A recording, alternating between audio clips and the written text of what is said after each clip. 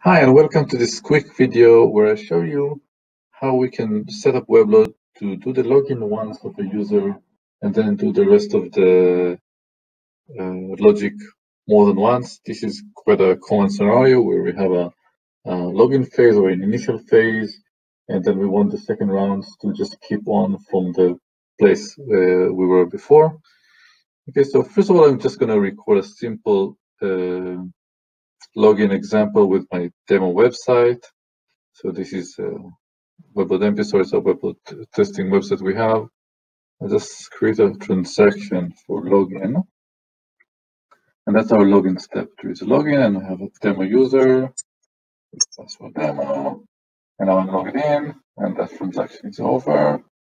And now let's do something else. Let's click on something, the webinars. So I'm going to do webinars. Can take this one off. Let's just click on webinars. And as you can see, I'm still logged in here. Okay. So, and that was my webinar. And that's enough. So we can do log out. Log out. Okay. And that's my logout step. Okay. Done. All right. So now we have the basic script. Obviously, I need correlation. If you don't know what correlation is, then that's for a different course. The correlation found out this dynamic value. Great. Everything else looks fine. Just going to do OK. Now I have a running script. So this script has a login step. It has the body of the text, which would do whatever it needs to, and then we have a logout step. Now, if I want to change this and I want to just do the login once, there are several ways to do it. The easiest way is to have some kind of a variable to control of whether we did the login or logout, or we can move it to init client and terminate client. So init client and terminate client are functions that init client would happen when the client starts, and terminate client would happen when the client ends. So we can use those to move the structures around. The way I like to do it is, instead of moving things around which may break my nice tree, is to actually wrap it around with function calls. So we'll just add before everything, actually, before I start my script, I would add just something that would start my login function. So I'd call it function do login. And basically, I'm opening a bracket here, which means everything afterwards is going to be part of this function. And I would also add JavaScript end after the login transaction here. So I'm just going to end bracket because, well, that's going to end this function here. So everything I have between here and there is going to be part of what I call now a do login transact function. And this will not happen as part of the script unless I call it. And then I'm going to do the same thing with the logout. So I have here the logout. I'm going to create another block here before the logout to say this is to logout. And then using the opening bracket.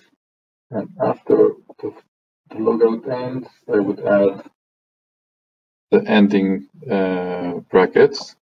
So it would mark the end of this transaction. So here I have my ending brackets. Nice. So now if I run the script, it would not work because it would not do the login, nor it would do the logout. So what I'm going to do, I'm going to go into the init client. So init agenda and terminate agenda are functions that are being called just once for the entire agenda. This is more for general setup kind of things. But we want init client because we want every client to do the login. So in init client, we would do login. Basically calls that login function we had. And then in terminate client, we would do grab it. Just go to our logout code. And to now, when we go back to the agenda, we can see we have an init client, and at the end we have the terminate client, which does the logout. And to check it, we can use here in the settings, we can say let's run it. Instead of, by default it has one, we only run one iteration, but here let's do 3 iterations so we can see that it's actually working. And let's run it.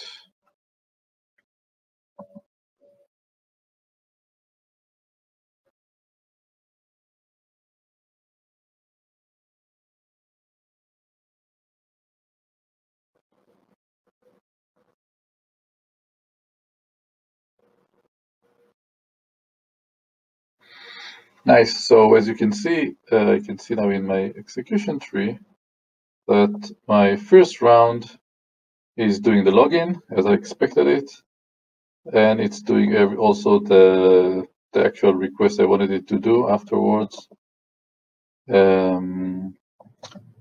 Sorry, that's my init client. It's happening before my round, and then my round actually performs just whatever I wanted it to do. And as you can see, it still is logged in as the user I wanted it to be logged in as.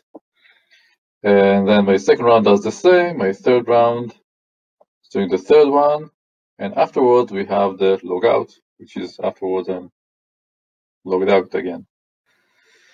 One more step, which is sometimes needed, is let me go back to editing.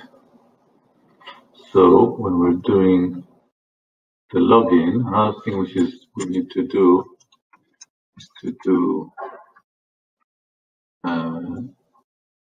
the cookies at the end of round equals false. So by default, every round starts fresh, but here we don't want it to start fresh. We want it to keep being logged in, and that usually is done by cookies. So we want to add this setting to keep the user logged in, and that should do the trick.